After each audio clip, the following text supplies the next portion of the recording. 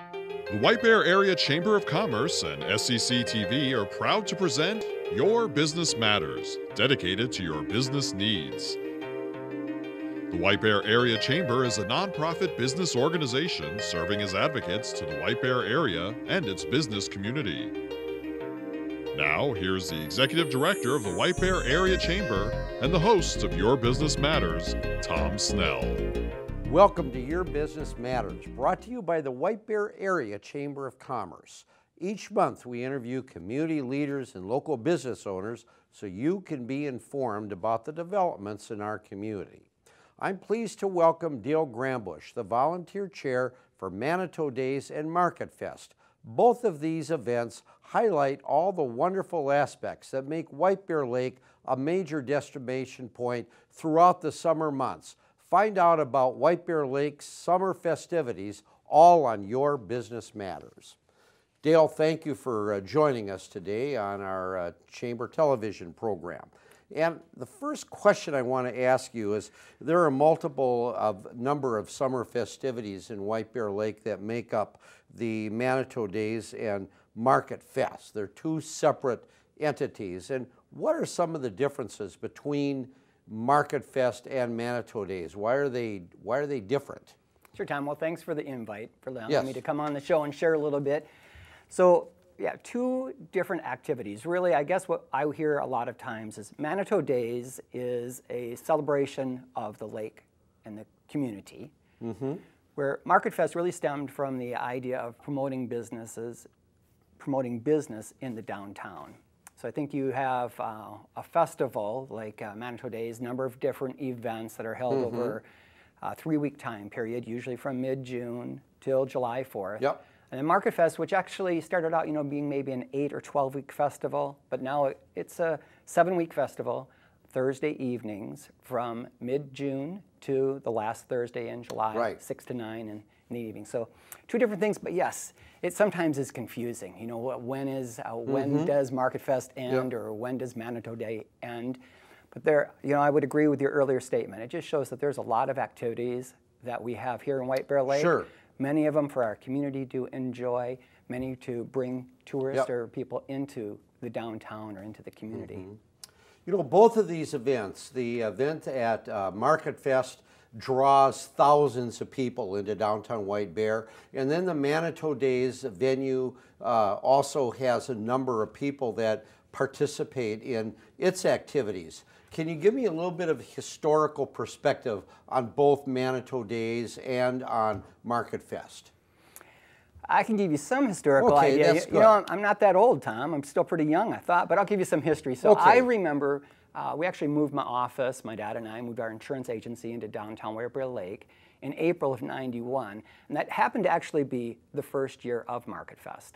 So I remember there were a lot of vacancies in the downtown, and one of the, I believe, critical issues were how were we going to get renters back in and fill those buildings in downtown, and a bunch of studies were done. So this is kind of this comprehensive vantage point that the city had with some of the business owners in downtown White Bear and the Main Street and all of the other venues that happened at that time period.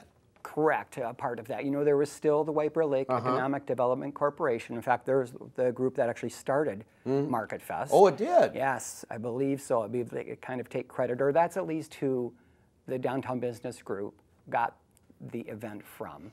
And then Manitou Days is much older. Manitou Days, that's been around for maybe over 50 years. Oh, wow. So I believe that's been celebrated for quite a while.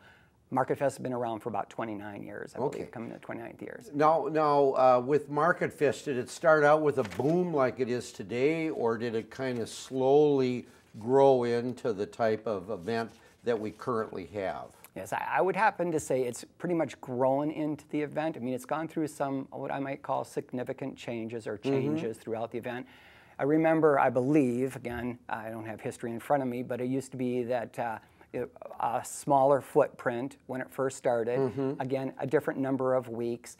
There was one year there was construction done in downtown, so they actually changed the dates of MarketFest to put it into the fall. I would say when Main Street took over the event, I think in 1998, We hired a director to run the actual event, so that was a big step, trying to find funding and sponsorship.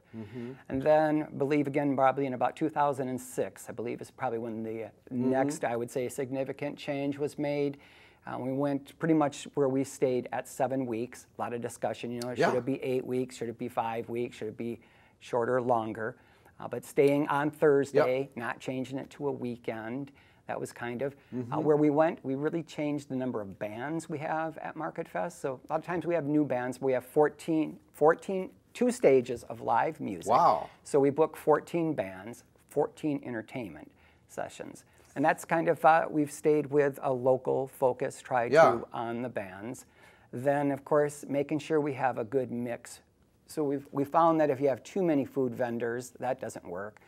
You just have to have the right mix of the community. You have to really monitor the type of vendors that you have so that it has an interest with the public when they come into White Bear. Yes, because everybody likes their favorites. So when I get there, I want to have my favorite food to eat, but I maybe want to try something different also. So you got to have all those changes. Tom, one of the other things that we talked about for quite a while was, do we allow food trucks into the event? We have room for some of the food trucks, but they're larger. They usually take up 2 locations rather than 1. And we have allowed some food trucks, but it used to be the old pop-up tents were pretty much what you saw all through the event. But nowadays, so we have the advent of the food trucks in the area. Again, trying to find a new food with a good mix. Try to contact a lot of, accept a lot of the nonprofits from the area. And then, of course, we want booths that are interactive, not people, we want vendors out there that are going to engage the public. Now, you've answered some of the things with the next question I have, but from your perspective, how would you say that these 2 communities really highlight and help White Bear Lake? Again, very, very much helpful, I believe, to the downtown. 4,000 to 5,000 people come to our downtown on a Thursday evening. Every 4,000 to 5,000. So that's what we have been saying for years. Obviously outdoor weather events, so good weather, we'll have an event. I believe that's been great for our downtown. Kids have grown up with MarketFest now with over 30 years. So I believe that's been good for the downtown. And then Manitou Days, we have a number of businesses that put on events. The children's fishing contest. I've got a brochure with about 70 events. And people can pick up these brochures all over White Bear. All over town. ManitouDays.com also. But you'd read through here and you'd find a number of businesses that are putting together activities so that the community can come out and enjoy So it's both something that highlights the value of the community and fun and family festivities, and at the same time has a significant way to help businesses that want to have a strong relationship with our community. Yes, I would say MarketFest has actually done a few surveys also. Maybe one thing, Tom, that we hear often is some businesses that have been around for a long time, established businesses, they maybe say, well, hey, this is ruining our regular Thursday activities, Thursday businesses. And then we'll hear from new businesses going, oh my gosh, this is the best thing. You brought all these people in front of my store. I'm a new business or newer business, and you've let them be, see what I have to offer. And in a longer way of looking at it too, as people coming into downtown White Bear after MarketFest is over, it gives people an idea of what the downtown area is really all about and the dynamics of the different types of opportunities that they have, different types of storefronts. Right. Yeah, you just can't use what happens on Thursday night for the effect of MarketFest, because really it's not just what the customer did on a Thursday night. It's really what happens the rest of the time. We have a charming downtown, restaurants to eat outside, inside, experience shopping. We have a lot of, I'll call them independent business people. But obviously, they don't want their store in the mall, so they want to, they want to design their own business plan and be able to execute that. Now, I want to focus on, for a little while, on one of the major events that we have during Manitou Days, and that's the centerpiece.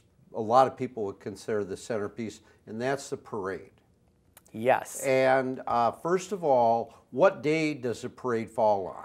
The parade falls on Friday, June 14th, which happens to be Flag Day this year also. So June 14th 6:30 p.m.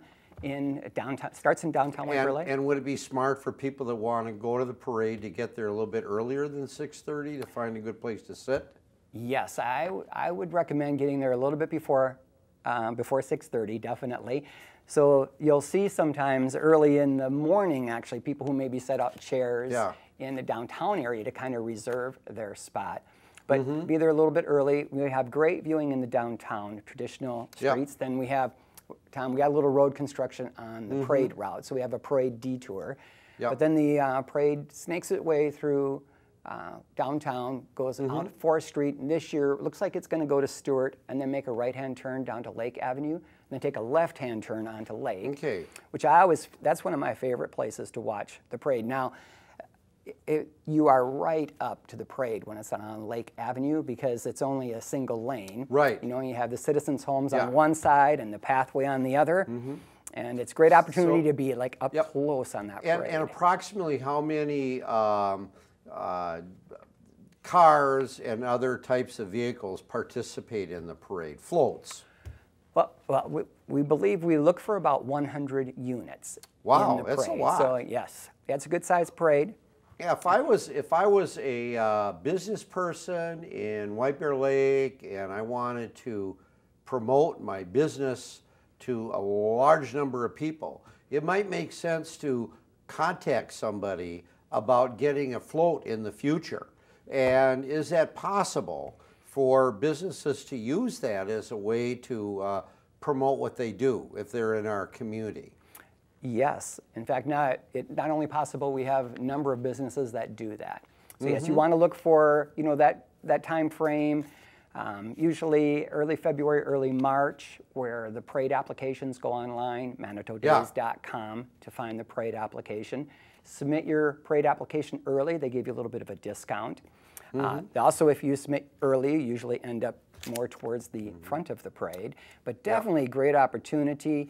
You'll probably be, I don't know, 7,000 to 10,000 people maybe along that parade route. Well, that's what I've heard. Okay, yeah. I don't know that I can document it. So let's assume there are 7,000 to 10,000 people. I don't know if you can answer this question, but I have not heard of any local parades, local communities outside of maybe St. Paul and Minneapolis, the Winter Carnival and the summer events in downtown Minneapolis that really approach that number. I would imagine that the parade in downtown White Bear is one of the signature events in the state of Minnesota as far as the number of people that come. I mean, that's from my perspective. Mine too, but I do have some friends from around different areas that maybe argue with me on that point of what parade is actually. Well, yeah, absolutely. Yeah, they just don't realize how nice our parade is. 7,000 to 10,000 people come into downtown White Bear to see that or along the parade signature parade. Yes. In fact, I've got one more thing on that, Tom. Yeah. This year, Graham's Bakery has purchased, I believe, 7,000 U.S. flags because of the parade happening on Parade Day.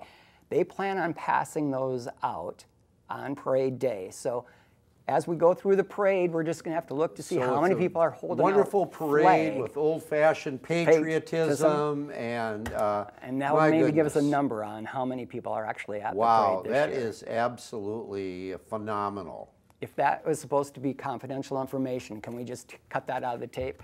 Oh, okay. Well, whatever. Yeah, right. We'll look at that very carefully. Now, beyond the parade, which is again the signature event, I think, for Manitou Days, are there some other types of events during Manitou Days that really seem in the past to be significant attractions for people? Well, yes. I'll probably forget some. Maybe I'll check my brochure a little bit. But that's fine. The Vintage Classic Boat Show that happens. I think it's its 14th annual Classic Boat Show. This is out of the water boat show that happens down by Commercial Bay. Okay, so that would be over by Tallies and the Kowalski's, yes. Yep. Yeah, so this is the 14th year of that. Pat Olvin volunteers a lot of time. He brings in a lot of classic boats for that. So 14th. That is actually on Saturday, June 22nd. I'd have to say, well, that's a highlight. At what time? That is from 10 till about 4 in the afternoon. Another event that I've taken my kids to, grandkids, nieces to, is the Community of Grace Manitou Days garage sale. Oh, wow. That happens down at Community of Grace Lutheran Church, and that's going to be on June 14th, and it's listed as the 19th annual community garage sale from 8 until 1 o'clock. I would have to say that is one of the events.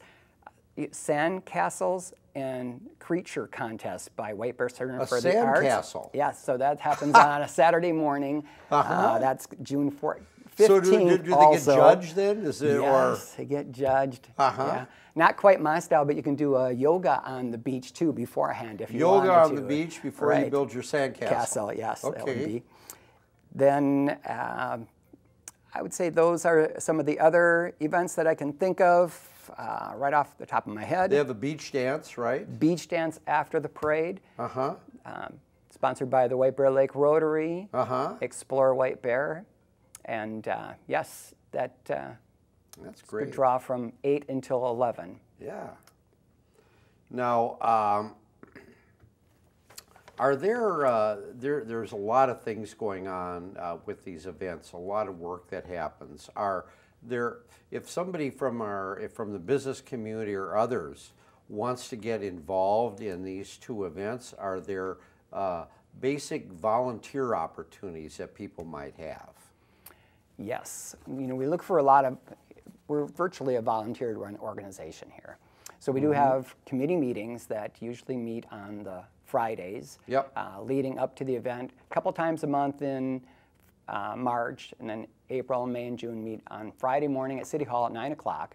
We help really a lot of the planning. We have a number of volunteers that help what we call distribution day. So what happens is this brochure gets printed up. We have about 19,000 of them, along with our posters, and we have volunteers that take a shopping bag and go to a specific area of stores and hand out posters and brochures. That is pre the event. But then yes, during the event we look for, as far as the activities go, the parade looks for volunteers early in that afternoon. And then MarketFest, the same type of thing with people can volunteer or work for that opportunity? Yep, there you would want to check with marketfestwbl.com, and you could email us if you would like to volunteer. We get great support from the Triad. They volunteer at the two information booths at MarketFest. And then we also have the police department. Sorry, I just lost the name of the group, CERT, that help man 2 kind of tents, and just in case of first aid or a lost child, they help volunteer with that. And then Boy Scouts help volunteer with cleanup at the end of the event. And that would be one of the areas I would imagine that's good to have people involved in, would be the cleanup after the, would that be after the parade? After the parade, we actually have a volunteer group that has said that they will clean up after the parade. With the MarketFest, because it's 7 weeks, we actually have a paid staff that help with cleanup afterwards. So. And then, of course, the city comes in early and does cleanup also. And is how do you raise the money for these 2 major events? Because I would imagine that you have I think you have a paid staff person that also works on these 2 opportunities. Is that correct? Well, we have a paid director for MarketFest. Right. And then we have some people that we pay because of the duties they do with the Manitou Days. But virtually all of Manitou Days money is raised through sponsorships, so local businesses that help put on the event. MarketFest has also sponsorships, and then it also has vendor fees. So we have the vendors that help really pay for that event also. Now again, looking at MarketFest, if I was a business owner and I could see and I could envision several thousand people coming every Thursday night, I think that would be absolutely an incredible opportunity to get some visual opportunities for my company. Yes. Yeah, I think you've been there as the Chambers had a booth. I've seen where you have maybe put up a marker board, right, and asked for it was suggestions. A lot of fun doing that, yes. Oh, yes. Yeah, those little innovative ideas. Yeah. So I wanted, if I'm this business owner and I wanted to do something like that, and you mentioned you're looking for certain types of companies. I don't know if you're at will to mention that, but what kind of companies would you be looking for in the future that might want to have a booth at MarketFest? Well, we typically look for businesses that are based in White Bear Lake, specifically downtown White Bear Lake. Sense. So that's the first kind of criteria. Then businesses that will come and do some type of activity. So maybe we don't look for a company that just wants to do lead generator. What we really want to do is have a booth that's maybe interactive. So that maybe parents or children are learning something about your organization. And we have, good examples of a lot of those. I don't know if you've been to the school district to get a sticker or a tattoo.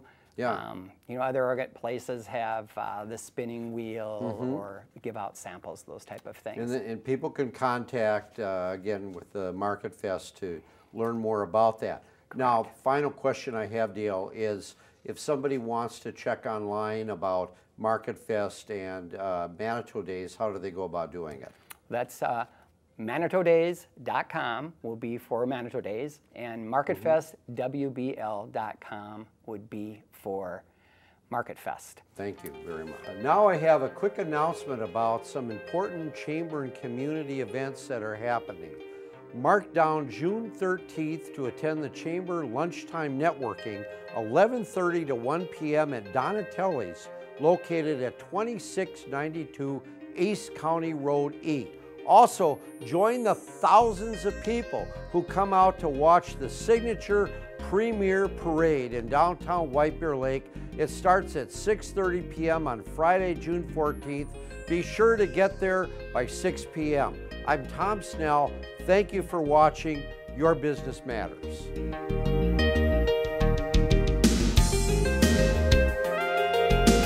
You've been watching Your Business Matters. For more information on this program or the White Bear Area Chamber, visit whitebearchamber.com or call 651-429-8593.